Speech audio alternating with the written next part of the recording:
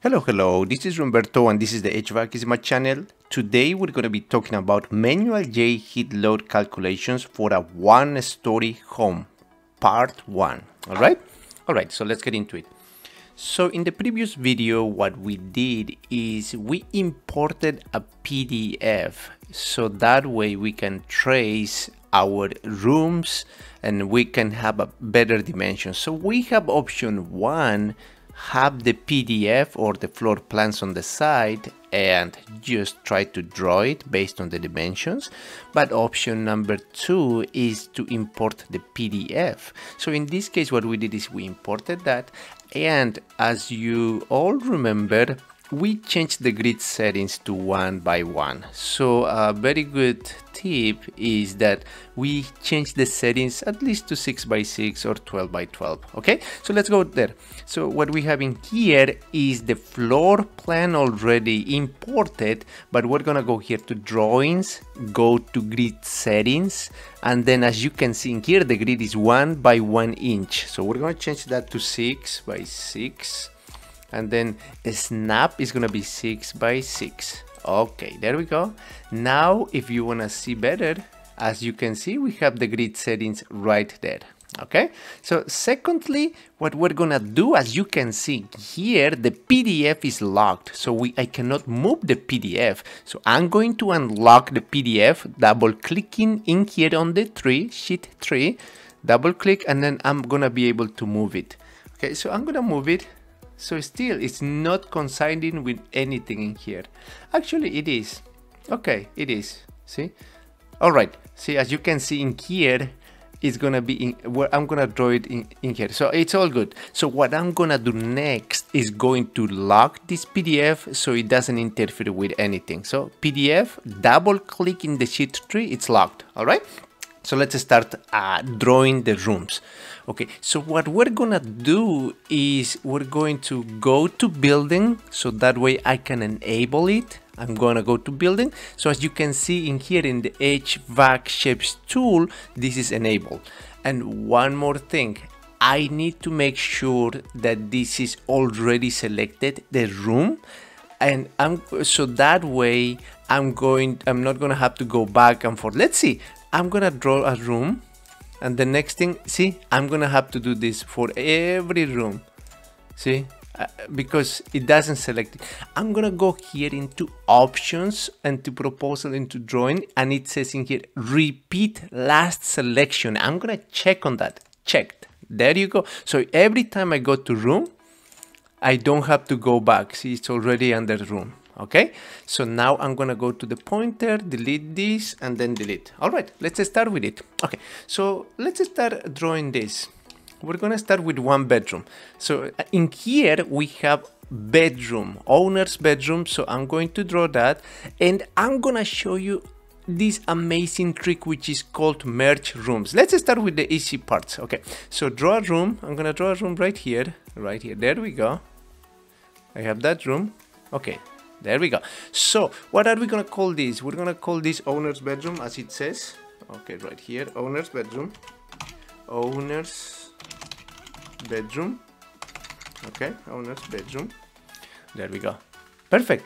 And now I'm gonna, but now before that, you can always hide the PDF. What I'm gonna do right now is hide it. So this is checked. I'm gonna uncheck it, and it's hidden. Okay, so why am I doing this right now? Because I'm going to establish my envelope values for 1 room, and then after that I'm just gonna copy to the every single room based on these properties. Okay, so let's make sure that the first bedroom is correct. Okay, so what we're gonna do is like right click. Okay, we're doing right click, and then we're gonna take care of this. So in the room, we have owner's bedroom included in the calculations. Yes. Entire house. Yes. Room heating conditioning is not going to be hydronic. It's going to be air only. Room heat cooling condition is gonna be air only. Room type, it doesn't matter. Room height, let's put it as 9. Could be 8, but let's put it as 9 as average. Doesn't affect it so much in this case. Internal loads, I'm gonna put it as 0. Later we will put the values of internal loads.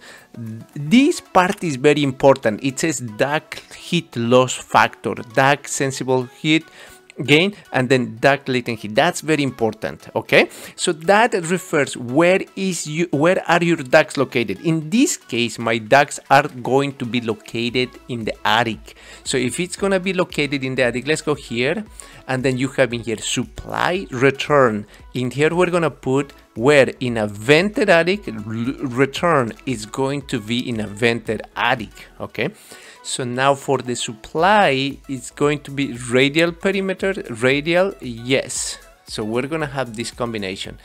Later in the future, we can go deeper on these details. So there we go. We have all of this. And then the rest is going to be populated automatically. All right. So now let's go to the wall. The wall is gonna have an insulation. So this has to be established in the beginning. You have to ask the owner, the client, or you have to have these values which are called envelope values. We have for envelope values for the slab R10, for the walls R15, for the ceiling R38, for the windows 0.3 and 0.2 solar heat gain coefficient. And you can also, you need to know also the location is going to be in Fairfax, Virginia. And then you have to know the type of system, one split system located in the attic. So with that, we have all the information we need for now. Okay. So now, based on that, what is the wall? The wall is going to be, in this case, exposed, as we created the library in the other videos, exposed wall R15. That's going to be okay. And then let's go to the ceiling. In the ceiling, we have R38. R38 will be ceiling, see, ceiling R38. Okay, so R38, there we go. And then for the floor is going to be floor slab R10. You're able to create this. So you can even put a carpet here, see, carpet. Okay, so you're able to create all those libraries and you're gonna be good. Okay, there we go. So this bedroom is completely established with the parameters that we need. And you can always copy paste, see? Because that's what I'm gonna do. I'm gonna copy paste it everywhere. So that's why. So if you copy paste, for example, this is already, see, with the insulation, with everything else. So that's a very good trick. So now we're gonna continue with the windows. So that way later we can put windows. Okay, I'm gonna bring back the PDF. The PDF is right here. I have 2 windows. For those 2 windows, what we're gonna do is actually, we're gonna put the dimensions of the windows. So let's go here and then uncheck this. So the windows, let's continue doing this. Okay, so for the windows, we have these windows right here, 1 and 2. So there you go. So that window, okay, you can always check it and check it. So I'm going to establish the properties of these windows too. So what kind of window is this? This is going to be a window called low E single. Could be low E single. Right here we have low E single, the one that we created, right? And you can even in the description you can put the brand, Plygem, Anderson, whichever is good. So yeah, the U value for the windows is 0.3, solar heat gain coefficient 0.2. This is going to be operable window, vinyl, and then clear low E. Clear low E. So we have okay in here, and now the dimensions. What are the dimensions of the window? Usually this is going to be presented in the floor plan, but as you know, in this case we can put a window that is 350. So 3 feet width, 5 inches tall. All right, there we go, 5 inches tall. There we go for the windows.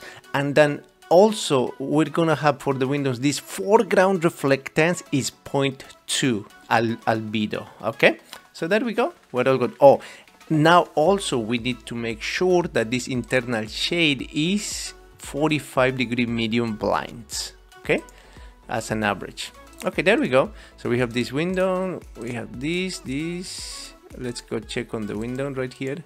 Okay, 3.5. Okay, there we go.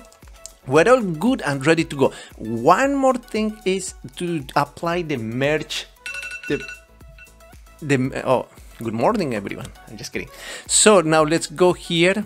PDF. Okay, now we have owner's bedroom, and now but the owner's bedroom have this part. So we're gonna go to the building. We're going to create another room right here. See, we're going to complete. It's like completing boxes. That's the easiest way to do it. There we go. So see, this is the owner's bedroom. However, see, I created another owner's bedroom and this part. The owner's bedroom is this rectangle plus this part. So what we have to do in here is we're going to apply the merge option. This is one of my favorite tools, merge option. How do you apply that? You go here, see, in here it's going to automatically gonna tell you merge options. It's not telling you anything. Why? Because you have to select first. I'm going to select first owner's bedroom, hold shift, room 10. Now this will be enabled. It says merge rooms. So now you click on it and you did wonderful, because this is the most favorite trick I always had in Wrightsoft. And you can see is the complete owner's bedroom right here. Perfect. So we're gonna go along and do the same thing for all of these rooms, okay? So let's do this. So we're gonna go here again. So there we go. We're gonna go here. Okay, so we're gonna go back. But we show how to use the merge rooms. Now what I'm gonna do is just boxes, because I'm gonna try to do this very quickly. Okay, so at the end I'm gonna merge whichever is whichever needs to be merged, so that way we can create the rooms. Okay, let's continue. So as you can see, I did Control Z, and then I don't have this room anymore, but I'm gonna show you why later. I'm gonna show you why. Okay, so let's continue with this. So I'm gonna hide these grids. Okay, now let's go do this quicker. Okay, so what I'm gonna do is hold Control, click on the room, and then put it to the side. There we go. Yeah, okay, so this is gonna be the great room. Great room. Okay, perfect. And then the great room is gonna go down all the way here. There we go. Now, great room. Here we go. And then we're gonna go here, and gonna have another room right there, right here. There we go. And then go up a little bit more. There. Oh, okay, so now this is going to be the kitchen. See, the kitchen is going to include the pantry. So you're going to see how is the process of doing this. I'm going to go shift control this. I'm going to have this bedroom. There we go, bedroom number 2. I'm going to have this bath. What I'm just doing is copying boxes. This is the bathroom right here, but the bathroom is going to need another box right here. There we go. I'm just going to copy boxes, rectangles. So at the end I'm gonna merge. Merge is the best friend in this case. Okay, so I'm doing this for the bedroom number 3. Okay, perfect. But I'm gonna need another room right here, so I'm gonna make another box. That's gonna be for the closet. See, I'm gonna make it bigger. There we go. Okay, so now I'm gonna need another room for the foyer right there. Right there we go. And I'm gonna need another room for the garage, there we go, and then make it bigger. And then I'm going to go again, click on any room, hold Control, and then drag it. So that's gonna copy it automatically. Okay, so there we go, make it a box, and then make it better. There we go. Now I need another room for the closet. The closet is right there. Okay, there we go. And then for the closet, I'm gonna make this smaller. There we go, smaller. And then the box that I needed there, that it was smaller, right there you go. Okay, so it looks like everything else is taken. But now one more thing, we have a laundry room right here. Let's do the laundry room right there. There we go. And then here you go, laundry room. Okay, one more thing also, we have a kitchen. Okay, we have this portion right here. Okay, yeah, this is gonna be the foyer. let's do the great room foyer. Yeah, let's do that foyer. Okay, so last box right here, last couple of boxes we're gonna put right here. Everything has to be completed and filled up. There we go. And then my final box, the mechanical room right there, final box right there. There we go. Okay, so as you can see, we created boxes and this is all completed. Now we're gonna merge them all. Okay, so as you can see, this blue part is the exposed area, but now let's merge it. Okay, so now the bedroom is going to be merged. You click in there and you're gonna hold shift, click room 22 right here, room 22, and then this icon right here that says merge rooms. There we go, it's merged. Okay, so now the room number 12 plus room number 25, and then you hit merge, and then in there you're gonna have a combination of dining, there you go, dining and kitchen / kitchen, a combination. There we go, last kitchen. Okay, so next one is going to be this bedroom number 2. So this is bedroom 2. Okay, for this you have bathroom, see, bathroom, oh, you can put bath, that's gonna be only bath. We have 2 bedrooms, so you can put only bath. There we go. And now for bedroom number 3, you have, oh, this bathroom is going to be merged with this because this is part of the room, part of the bathroom. So you click here, and you click on merge. There we go. And then for bedroom number 3, you click in here, bedroom 3, and then you click both and then you merge. There we go, you're merged. And now this portion is foyer. Okay, foyer. Okay, now this foyer is going to be associated with this room 24. This is the whole foyer. Okay, there we go. Okay, foyer. Now this is going to be actually the laundry room. Let's put it here, laundry,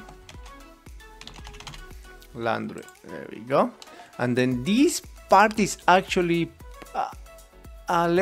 we have to merge this with someone, so let's put this part of the foyer to this room number 2, and then later we can always split it. So this is a closet. Let's put walk-in closet or closet. And you might be thinking, why did you consider in here the closet and in here you didn't put any closet? Because this is a small closet. We might not put a register there because it's so small, so it's going to be part of the bedroom. But this closet is actually very big, so we have to put a register. So that's why we're making it as independent room. Okay, so now the owner's bathroom is right there. Okay, let's put that owner's bathroom. There you go. All right, so let's see what we have here. So if we see this, oh, perfect, there we go. We have, oh, so lastly I'm gonna put in here the garage,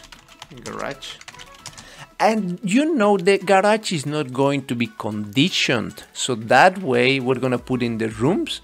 In the room we're gonna put included in the calculations. No, it's not going to be included. And also in here we're gonna put add only, none, and add only for return, calling and hitting, none. There we go, unless you're conditioning. Okay, so add only, none, and then none. There you go. So that way this is not included. Perfect. Okay, so I hope you enjoyed this video, and you did. Hit the like button and subscribe. Share the video. This is always very helpful. Okay, in the next video we're going to be talking about the next process of this heat load calculation, which is orientation. We have to fill out project information and then the next steps. Okay, thank you so much, and see you in the next video.